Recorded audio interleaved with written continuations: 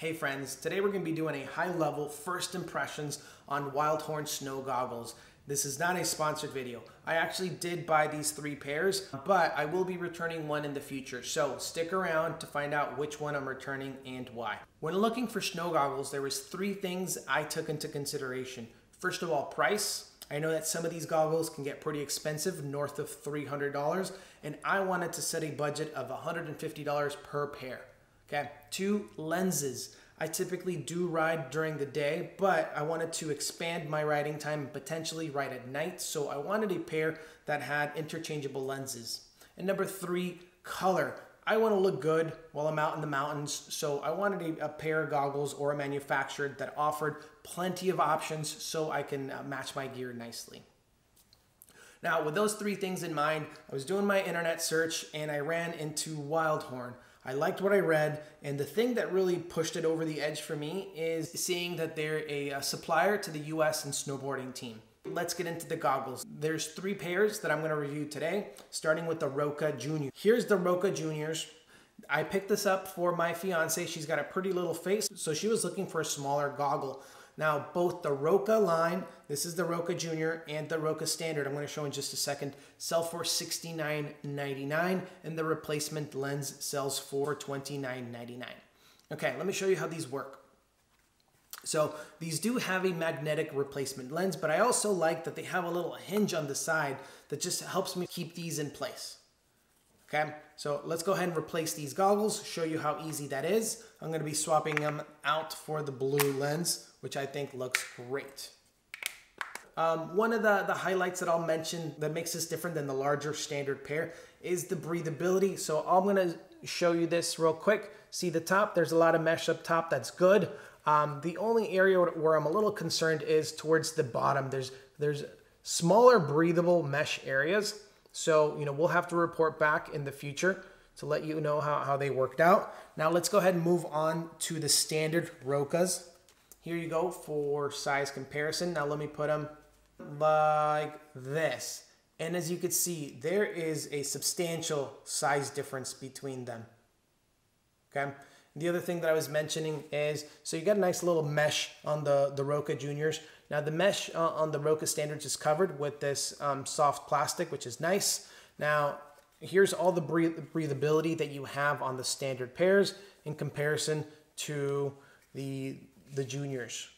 Again, the Juniors I think is a little limiting with the Roca Standards. Look at all that mesh going around the lens, which I think is pretty good. I'm actually going to try this pair on just so you can compare this size, which is the size that I'll be using, versus the next pair, the Pipeline, okay? So here's for size comparison. Just like the way this feels, okay? One other thing I wanted to mention on the Rocas is I really like, I'm not sure if this makes any difference in terms of performance, but I really like how soft these goggles are, specifically the Rocas. Now let me go ahead and show you what this looks like with the silver reflective lens. Very easy to put on. They basically just snap on. Now close the hinges and you're good to go. Okay. Now for comparison purposes, I'm going to go ahead and bring up the Pipeline. This is Wildhorn's biggest pair of goggles, and I'll point out a few things that make them different. So for size comparison, take a look at this.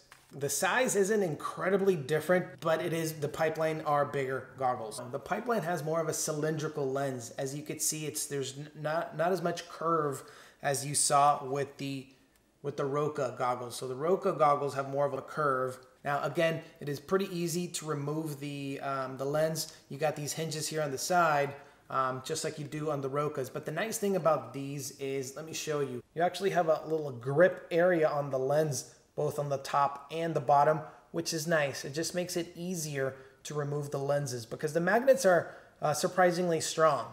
Now let me show you what it looks like with the other pair of lenses and how you remove these. Now easy it is to remove these lenses. They just snap on. There you go. Now this pair lens still has the protective film inside, so don't mind that. Now let me put on this lens too, so you can see for size comparison.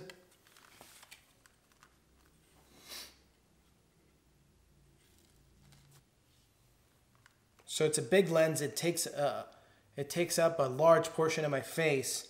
This lens is a little bit more, the frame is a little bit more solid. So like I showed you with the Rocas, that the lens is completely malleable. This is a little bit more solid. Personally, I just like the softer feel of the Rocas. When I originally made my Wildhorn purchase, I bought the Roca Juniors for my fiance and I bought the Pipelines for myself. When they came in, the color was not exactly what I expected. Now, I don't blame Wildhorn for that. The name of this color I think is called Wine, so I should have expected a little bit more of those pink undertones. So that's one of the reasons why I'm not sticking around with these. And the other is the frame itself. I mentioned that this frame is a little bit stiffer. I personally like the softer frame of the Rocas, and then the size. I like how the smaller Roca look on my face. All right, that does it for today's high-level review. I do plan on doing a more in-depth review once I get these goggles up in the mountain. I do hope you've enjoyed this video. I hope you found this content valuable. If you did, please hit that like button, comment down below, let me know what you'd like to see from me in the future, and don't forget to subscribe. That way you can be in the know next time I drop my next video. And with that, I'm out.